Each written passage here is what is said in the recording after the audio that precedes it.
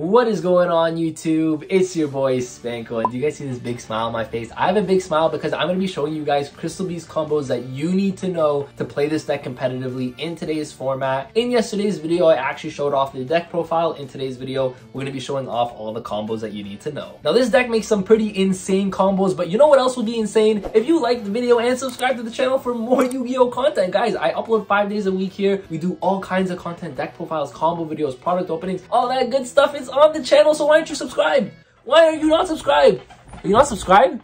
Guys, subscribe now! But with that being said, Crystal Beast is an insanely fun deck. This deck can combo like crazy, and in yesterday's video, I showed you guys how to play defensive cards to make sure the combo goes off. And in today's video, I'm going to be showing you guys 2-card combos that end on insane boards. So I hope you guys enjoy, and with that, let's get into the combos. Alright, so in yesterday's video, I got to show you guys a Crystal Beast combo variant deck profile. In today's video, I'm going to be showing you guys some combos that you need to know to play this deck competitively and be able to maximize the potential of the deck. However, I want to say that one thing right here is you guys are looking at the deck profile. So this is the exact same list that I showed you guys yesterday. It's 42 cards in the main deck. However, there is an argument if you guys want to play Bridge of Salvation as well as Necro Valley. I chose not to play it in the deck profile, even though Necro Valley on top of your full combo would be insane. The reason I chose not to play it is because we're not playing Foolish Burial Goods, so it's going to be a lot more difficult to resolve your Bridge of Salvation. You can technically send it off of your Awakening, but most of the time Awakening, if you don't have Bridge, is going to want to get you into Rainbow Bridge. So for that reason, I decided not to play it. I just wanted to let you guys know if you guys wanted to try this out, you guys can play these two as well. But with that being said, let's get into some combos. Alright, so here we're into the combos, and this is a 2-card combo. Doesn't matter what the other 3 cards in our hand is, it's just a 2-card combo. But I will say Crystal Bond is just a 1-of in the deck, so you can do this exact same combo with Awakening plus Rainbow Bridge, because Rainbow Bridge is going to get you to your Crystal Bond. And we're playing 3 Rainbow Bridge, right? So this combo is the same exact combo whether you're opening Awakening plus Bond or Awakening plus Rainbow Bridge. It's the exact same thing. So we're going to start off doing, this is the most basic of combos, and I'm going to show you guys how this combo gets even better if you just add a Crystal Beast name to this exact same combo. But let's just say that we only have these 2 cards. The other 3 cards in our hand are hand traps. Let's see where we can go with this, right? What you're going to start off by doing is you're going to actually start off by activating your Crystal Bond, adding a Sapphire Pegasus to your hand, and then crystallizing your Zenith, alright? Zenith, of course, is very important to crystallize here because you're going to activate its effect. You need an ultimate crystal monster in your hand so that you can resolve Awakening, or even activate Awakening, I should say. So for that reason, you're going to use the Zenith here. Specialist Topaz, you can summon any name. It doesn't really matter what name is. You just want to summon any name, and then you're going to get to add a Rainbow Dragon from your deck to your hand. Then what you're going to do is you're going to normal summon your Sapphire Pegasus, activate its effect,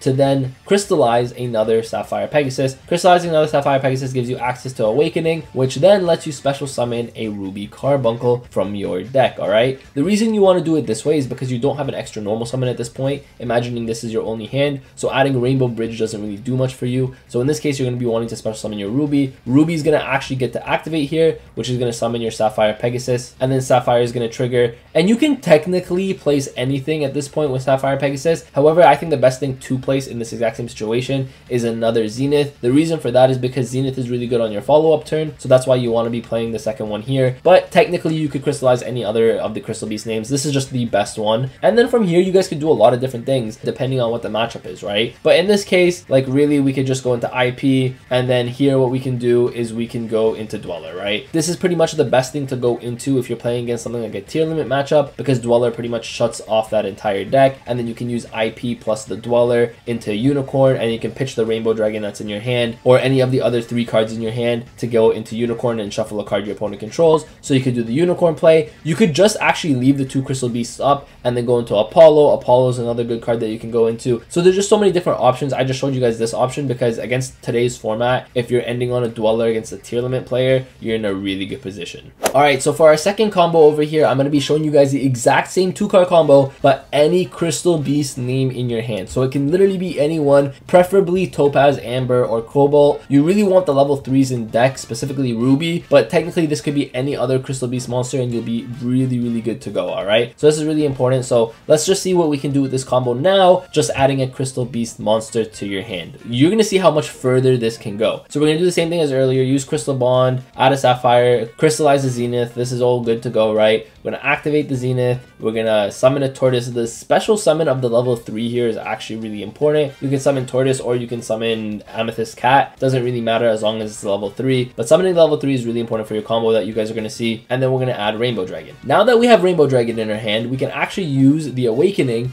this time not to special summon a Ruby, but to add a Rainbow Bridge from our deck to our hand. And why that's really important is because now you're going to get 2 normal summons. You guys can see we have 2 Crystal Beast monsters in our hand, so we're going to use both those normal summons, alright? So here what we're going to do is you're going to use the Rainbow Bridge, and then you're going to normal summon the Sapphire as usual. You're going to activate the Sapphire and crystallize another Sapphire Pegasus. You're going to abuse the Sapphire Pegasus effect this turn because it's really, really powerful. Then what we're going to do is we're going to activate the Rainbow Bridge to pop our Sapphire Pegasus so that we can add a Crystal Spell or Trap card from our deck to our hand, pop the Sapphire, and then search the Crystal Beacon. Now, Beacon is going to give us access to the Ruby Carbuncle that we had in our last combo, but this time we actually have 2 Sapphire Pegasus to be summoning out. So we're going to be summoning our Ruby Carbuncle, going to use its effect, of course, and then we're going to summon 2 Sapphire Pegasus from our Crystallized Zone. I keep saying Crystallized Zone, it's our Spell and Trap card zone, but I'm just so used to saying Crystallized because that's technically what happens in the anime. So anyways, they go into Spell and Trap card zone, we special summon our Sapphire Pegasus. You're going to use both effects here, and you're going to get 2 names out of the deck, alright? So here, because we have the Cobalt Eagle, we're going to use the Amber Mammoth and the Topaz Tiger, but if you draw Topaz, then you just get Amber plus Cobalt. You guys can see how it goes, right? So if you open any one of these, you just get the other ones. And then you're going to use the Ruby and the Tortoise to go into Cherry Beanie. Cherry Beanie is really important for this combo because at this point, once you activate the Cherry Beanie, you're going to be sending the other level 3 that's in your deck, right? So we're going to be sending the Amethyst Cat. Now, if you summon the Amethyst Cat, you can send the Tortoise. It doesn't really matter which one's which, but I'm just saying you have to send the level 3s, right? Okay, so cool. So at this point, we have all the names now in our hand, field, or graveyard. Sapphire Pegasus, Amber Mammoth, Topaz Tiger, Cobalt Eagle. We have Amethyst Cat, Emerald Tortoise, as well as Ruby Carbuncle all in our graveyard. Of course, the Cobalt's in our hand, but the really cool thing is that Rainbow Bridge gives us an extra normal summon. So for that reason, you're going to get the extra normal summon, and then now you have access to summon your Rainbow Dragon at any point in this combo. First thing you're going to want to do here is you're going to link away the Cobalt as well as the Cherry Beanie to go into your Cross Sheep. Then what we're going to do is going to go into Dugaris. Dugaris uses its effect to summon the Ruby back from our graveyard, and then we're going to get to use the Ruby effect here, which is really powerful. So we're going to summon the Amber as well as the Topaz. So you guys can see, we can just spam monsters on our side of the board with the Ruby Carbuncle, which is really powerful. But here we're going to go into our Gallant Granite, use the Gallant Granite effect to search our Gigantus, okay? Technically, if you already drew the Gigantus in your hand, this is a 3-card combo, right? But if you drew the Gigantus, you don't even have to go into this step. You can go straight into like something like an Apollo with these 4 cards. You don't have to go into this if you drew it, but this can also search Nibiru if you wanted to, right? Here, we're going to use the Ruby, the Gallant Granite to make an IP Masquerena. IP is of course really powerful. And then because we have all names in our graveyard, we can just special summon our Rainbow Dragon. So now that our Rainbow Dragon is special summoned, we can contact fuse it away into a Rainbow Over Dragon, which is going to trigger our Cross Sheep effect. So here we're going to trigger the Cross Sheep now. And at this point we have nothing crystallized, so we won't actually need to be summoning the Ruby back, but we're going to be summoning the Sapphire back from our graveyard. Activate the Sapphire effect to crystallize the Zenith. Again, Zenith gives you a follow-up on your next turn. You've used the Dugaris effect, so you actually skip your main phase 1 for your next turn. Doesn't matter because you guys are going to see the board that we put up. We're going to be able to OTK our opponent, but I'm just saying because of Dugaris we get to skip our main phase 1, we go straight into our battle phase, but that's no problem, alright? So here what you're going to do is you're going to banish the Gallant Granite from our graveyard to special summon the Gigantus. That's just the free special summon for you. Now what do you have? 2 more level 4s on the board, and then here you have access to your Dweller. Now this could be Tornado Dragon if you know you're playing against a back row deck. It could be Tornado Dragon. Dweller is just the one I show you guys because Tier is going to be one of the best decks in the format. So for that reason, we're making Dweller, but it doesn't matter what you make. Any rank 4 toolbox monster is really good here. But we have IP plus Dugaris plus Cross Sheep plus Over Dragon at this point, plus Dweller, but it doesn't end there. Because we skip our main phase 1, we actually want to summon our Overdrive this turn because it puts the body up on a board for us. It's technically another form of disruption here, but the thing is with Overdrive, it's 11k, so as soon as it comes back to us, we go straight into the battle phase and we boom, attack with the Overdrive, which is insanely powerful. So look at this. At this point, we can use IP effect on our opponent's turn with Cross Sheep as well as Dugaris to make an Apollo. So that's going to be an Apollo with 3 negates. We're going to have Dweller, which is going to shut off our opponent's entire graveyard. Worst case scenario, we have Overdragon and Overdrive to use their effects to tribute themselves to shuffle everything back into the decks, and then what ends up happening is Overdrive is going to trigger, summon back all your Crystal Beast monsters. So if your opponent ends their turn after you shuffle it all back, you're going to have 5 Crystal Beasts on your side of the field. You're going to be able to OTK regardless. So no matter what, this board is insane because it puts up multiple disruptions. Well, let's count it again. So we have the Apollo with 3, the Dweller is 4,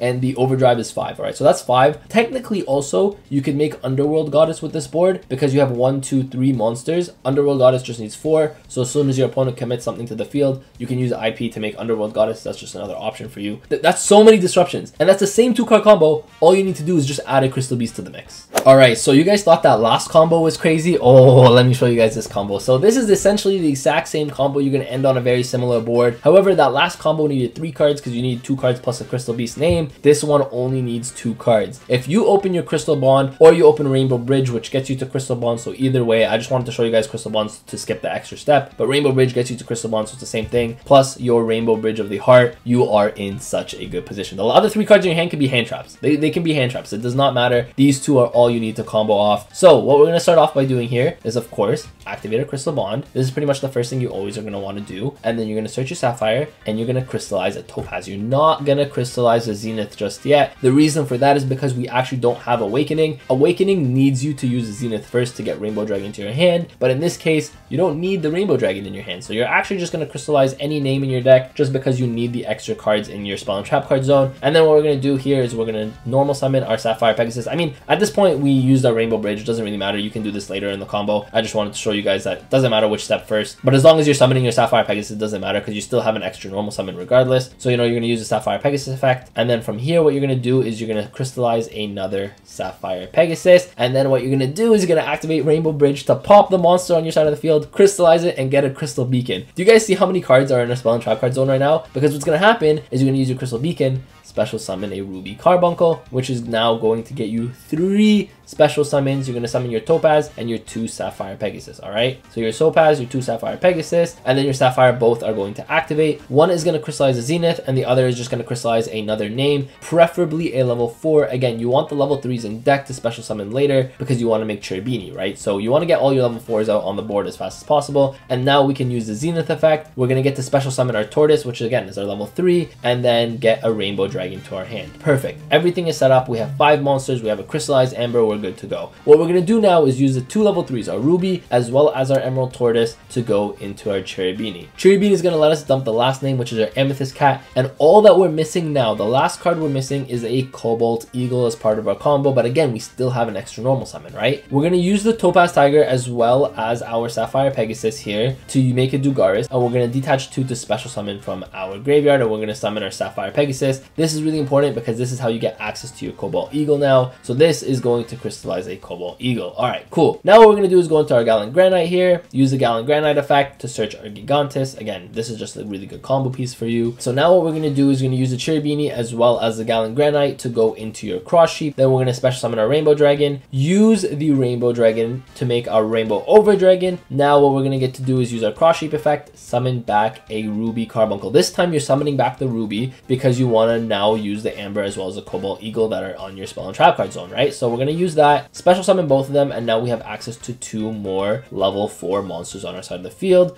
which means that we have access to a rank 4 monster. But first, we're going to use the Dugaris. We're going to use the Overdragon. Overdragon is not needed anymore, so we're going to use that. We're going to use the Overdragon, and then we're also going to use the Cross Sheep to make an Apollo. This way, we're setting up our negates right away. So now we have an Apollo with 3 negates right here, and then we're going to get to summon our Gigantus, right? So then we can just use any 2 monsters. One of them has to be Ruby. In this case, we used Cobalt, but we can also use Gigantus. Doesn't really matter, to make our IP Masquerena. Now we can use the Amber Mammoth as well as the Gigantus to make Dweller. Again, you could do it the opposite way. You can use Gigantus for the IP. Doesn't really matter which 2 you use as long as you have 2 level 4s on the board at the end of it. And then what we're going to do is we're going to summon our Overdrive. So this is a very similar combo as to our last one. This one we end on 3 negate Apollo plus IP Masquerena plus a Dweller plus our Rainbow Dragon Overdrive. Now why this is really good is because again we still have 3 cards in our hand, so we can use IP plus Dweller after you use Dweller effect to make Unicorn. Unicorn is another form of disruption, so we have Unicorn, we have cards like Apollo. To be honest, you can even use IP and Dweller into like a Phoenix if you need to pop a back row. And then what's going to be really cool about that is Phoenix is actually going to be co-linked to the Apollo, so you can pop a back row card your opponent controls against some matchups, and then you can actually just get a free draw because it's co-linked. Phoenix being co-linked is also really good because it makes it so that Apollo can't be destroyed by battle. So now you have 3 disruptions with Apollo, you have a 4th disruption with IP, you have a 5th disruption, I guess you could say, with Dweller, but Dweller just turns off the entire graveyard for your opponent, and you have 6 disruptions with Overdrive. 6 disruptions with the 2-card combo. Guys, Crystal Beast is crazy when the combos go off. This is the exact reason why we were playing Cross Out and Called by the Grave in the deck, because you want the combos to resolve as much as possible. Because when they do, you get combos like this. You get 6 disruptions with a 2-card combo. This deck, when it pops off, is nuts. So that is it for today's video, guys. Do you see these combos? Do you see these combos? Now, before anyone hits me with oh, but the deck loses to Dark Ruler no more. That's true. I won't lie, it's true, but we are playing a rogue deck, which is typically going to lose to cards like Dark Ruler no more. However, we're trying to play it as competitively as possible, and the combo variant is a very fun variant, alright? So this deck is very, very enjoyable to play. You can take it to a locals, and if you combo off like this, there's a very high chance you're going to be winning that game. But anyways, I hope you guys enjoyed the video, guys. The combos are insanely nuts. If you guys want to see the deck profile, it was yesterday's video, so make sure to check it out. It's on the channel already. Make sure to like the video and subscribe to the channel if you guys haven't already. We upload 5 days a week here on the channel. Combo videos, deck profiles, duels, product openings, all that good stuff. Stay tuned to see it all, because we do it all here. We do it all. So anyways, make sure you guys do that. Make sure you guys subscribe. We're on the road to 8K, then to 10K. 10K is gonna happen. I believe in it. I believe in the Spanko squad. Thank you guys all for watching. I appreciate every single one of you. With that, Spanko signing out. Peace.